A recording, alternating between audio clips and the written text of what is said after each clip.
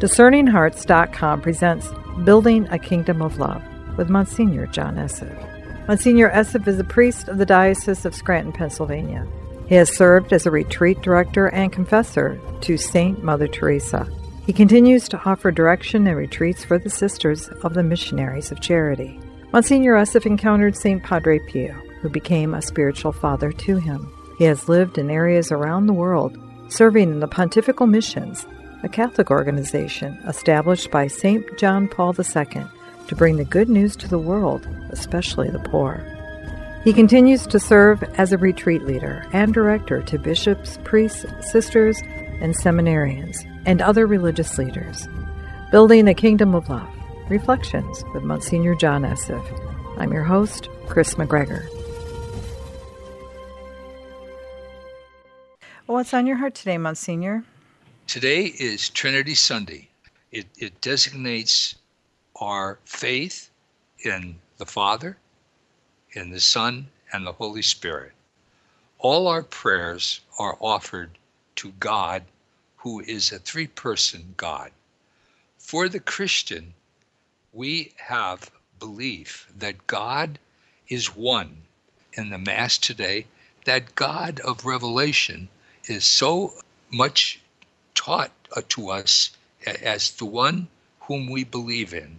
And from the book of Deuteronomy, in the 4th chapter, we read, Moses said to the people, put this question to the ages that are past, that went before you, from the time God created man on earth.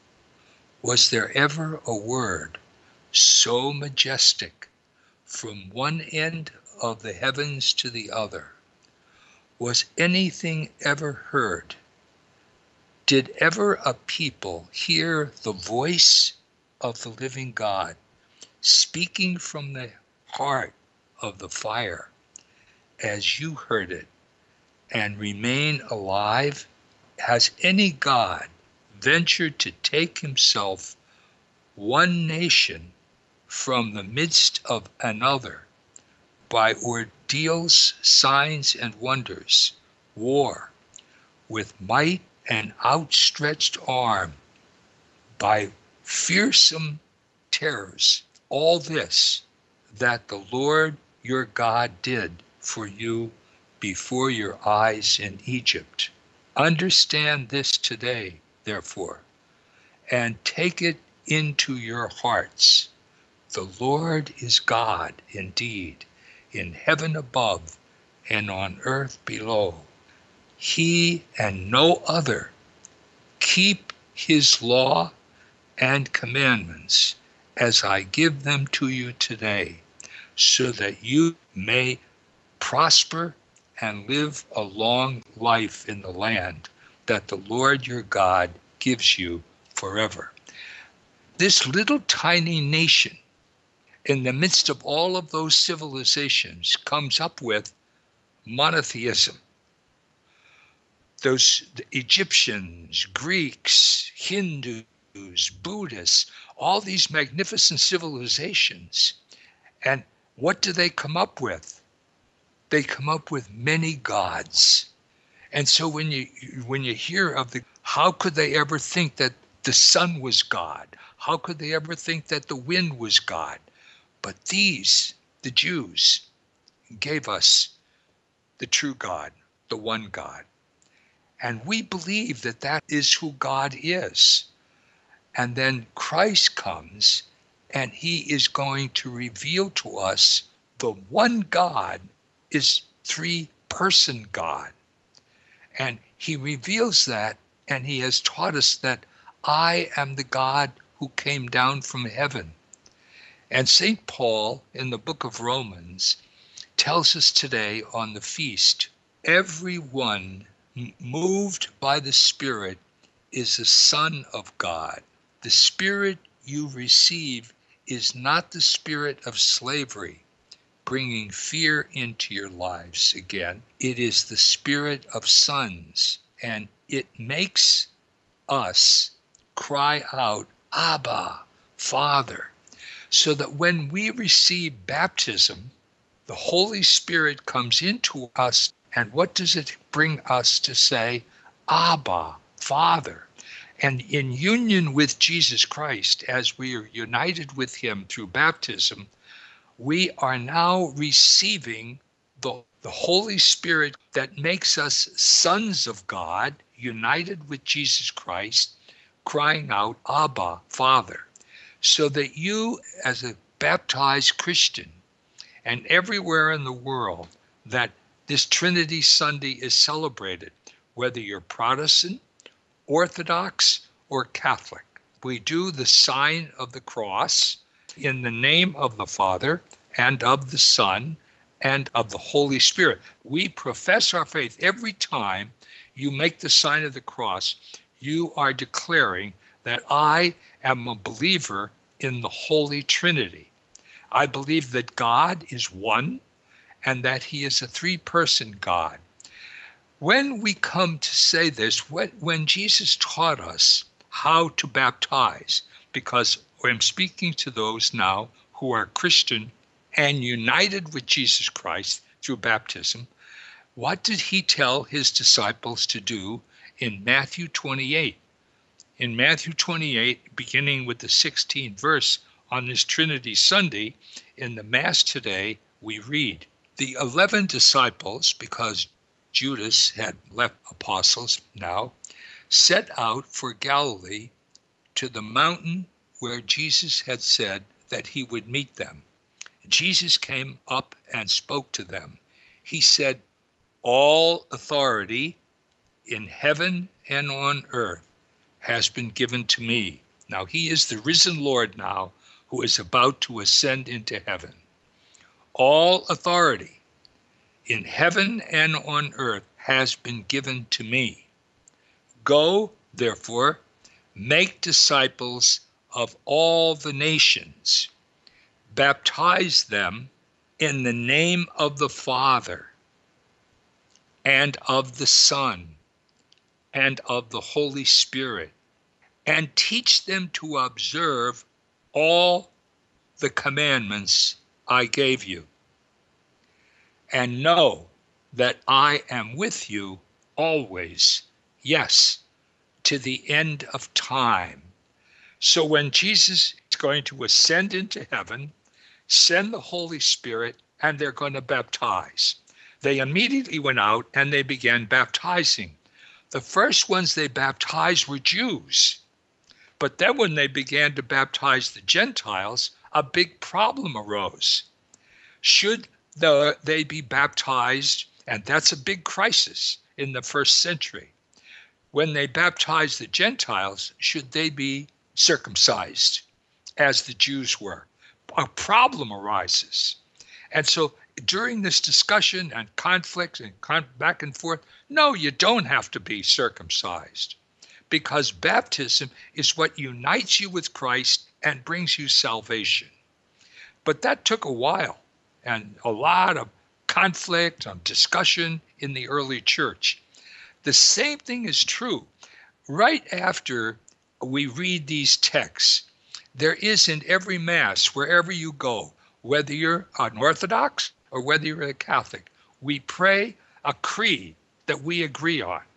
Do you know how long it took to make this? 325 years for Christians and their leaders to get together at a council called Nicaea. What was the big problem? How can you have three persons in one God? Because many problems arose. Jesus, the Son of God, and had a human face, but not really human? Or was Jesus human and not really divine? How could we really have this conflict? How could he be God's Son and become flesh? And how could he, if he took on flesh, be human? And so this conflict took a lot of conflict and back and forth, and they came out with the Council of Nicaea. What is our faith? We believe that God is three persons, Father, Son, and Holy Spirit, and one divine nature. God has one nature. The Father is God, the Son is God, the Holy Spirit is God. But when Jesus became a man, he had the divine nature and he took on flesh and he had a complete and total human nature. Those words are very important. Nature is what we share with the others of that species. When he became a man, now listen to the wording of our Nicene Creed. This was written in 325 after long periods of discussion. So when we have this Trinitarian formula for our, yes, we believe in one God, one majestic, holy God who is three-person.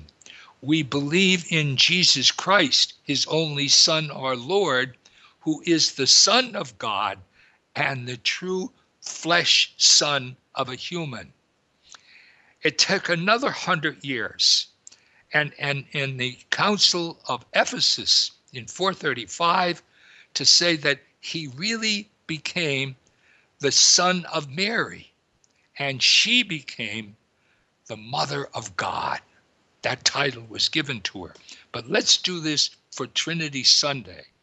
Let's go over, as soon as this many times is lost at our worship service. But I ask you today on Trinity Sunday to pray this with great faith in what you believe. I believe in one God. This is the creed. And recently the church has changed it from we to I, so that I can make it my faith. Do I believe in one God, the Father Almighty, maker of heaven and earth, of all things visible and invisible. God created everything that we can see and the invisible world that we cannot see. I believe in one Lord, Jesus Christ, the only begotten Son of God, born of the Father before all ages, God from God, light from light, true God from true God. Who is the Son of God?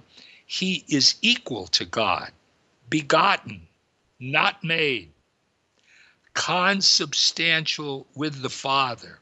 He is one God, consubstantial with the Father. Through him all things were made. For us men and for our salvation, he came down from heaven. Now this is very important. And by the Holy Spirit was incarnate of the Virgin Mary and became man. This is to testify in this creed that Jesus was truly and fully human, so that when we are baptized into Jesus, he who is a man, who is our Savior, unites us to himself. He who is divine becomes human. This is such a powerful statement of our faith. For our sake, he was crucified under Pontius Pilate. He suffered death and was buried, and rose again on the third day in accordance with the Scriptures. He ascended into heaven and is seated at the right hand of the Father. He will come again in glory to judge the living and the dead, and his kingdom will have no end. Right now in heaven, there is a human being, Jesus, at the right hand of the Father. When God was just the Trinity, Father, Son, Holy Spirit, there was no human in heaven. He entered into heaven and broke open heaven for humans. We who are baptized are united with him through baptism. So every person from the year 33, and when is baptized, to this year who have died are united with him. They are one with him. If in that union, it's their union with him that is heavenly. And we who are on earth have the door of heaven open to us. The door of heaven was closed. We were doomed without him. He is our Savior and Redeemer.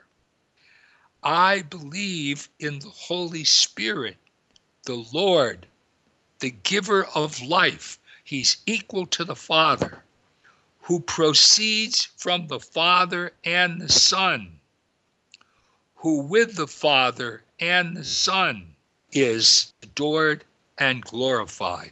He is the third person of the Holy Trinity, the Holy Spirit, who has spoken through the prophets. I believe in one holy Catholic and Apostolic Church, that to which we have been baptized through the Holy Spirit by water. I confess one baptism for the forgiveness of sins, and I look forward to the resurrection of the dead and life of the world to come. Amen.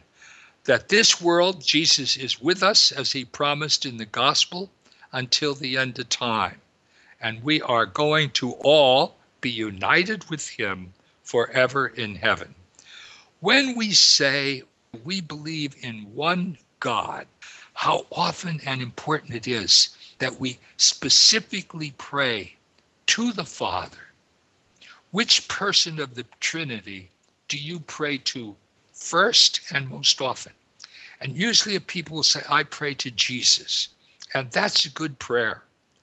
But Jesus always prayed his first prayer to the Father. And that's why Paul says the Holy Spirit was poured into our hearts and cries out, Abba. Because by baptism, you are Jesus. I am Jesus. We are united with him. His prayer was always, Abba, Father, Father. And how often in our prayers we neglect the Father. For our prayer and our spiritual lives to grow, we want to grow in union with Christ. So in the Trinity, when we pray, it is first to the Father in the name of the Father and of the Son and of the Holy Spirit. The first cry that all of us, and when Jesus was asked by his disciples, teach us to pray, what did he say? He said, pray our Father. And many of us, I think, many times pray to Mary or pray to the saints. On this Trinity Sunday, how important it is to pray first to the Trinity, to the Father, to Jesus, and to the Holy Spirit, to honor and worship and glorify the Trinity. If you have a devotion to Mary and your devotion is authentic, Mary didn't even know that God had a son until it was revealed to her. As a Jewess, her primary relationship was with Abba, with the Father. And through her son, the revelation was made that he had this son, and he wanted her to become the mother of that son. And because of that, she became the spouse of the Holy Spirit. Her devotion to the Trinity was the first and the most beautiful. The daughter of the Father, the mother of Jesus, and the spouse of the Spirit. Mary is so much an adorer of the Holy Trinity.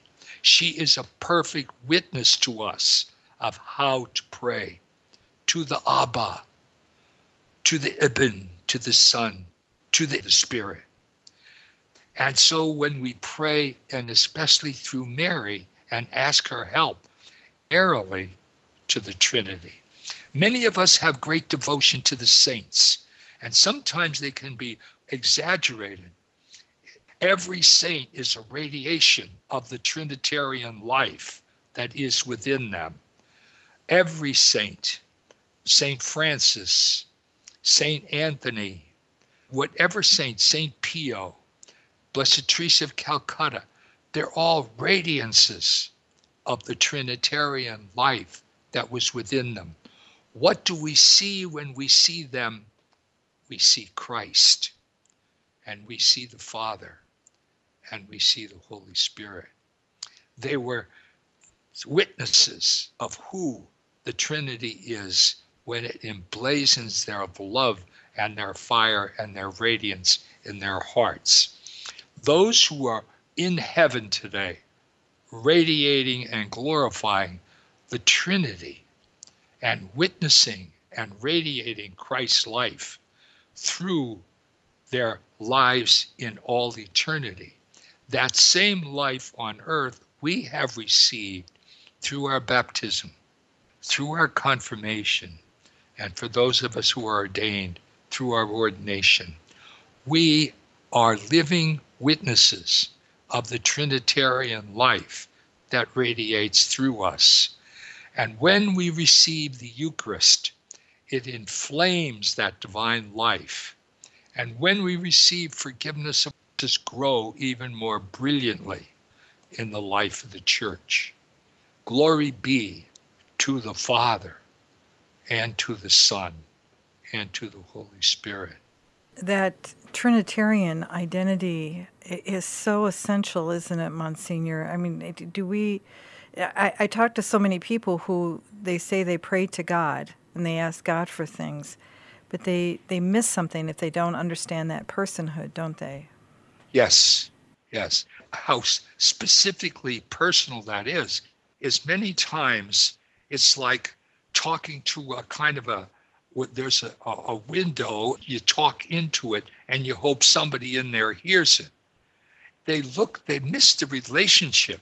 It's what Paul brings out in today's reading in Romans. If you read that again, and especially pay attention to that at the Eucharistic celebration, it's such a strong teaching because it primarily teaches that prayer is relationship. It's relationship of a child. We cry out, Abba, Father. The Spirit himself and our spirit bears united witness that we are children of God. And we are children, we are heirs as well, heirs of God and co-heirs with Christ, sharing his suffering so as to share his glory. We are in relationship with the Father. The Father and I, just like with Jesus, are one. When I am praying, because of my Trinitarian life, I am in him and he is in me, and I have a son's relationship with my Father. You have a daughter's relationship with your Father. And therefore, through that relationship, we have a relationship with one another. Final thought, Monsignor? Holy, holy, holy, merciful and mighty, God in three persons, blessed Trinity.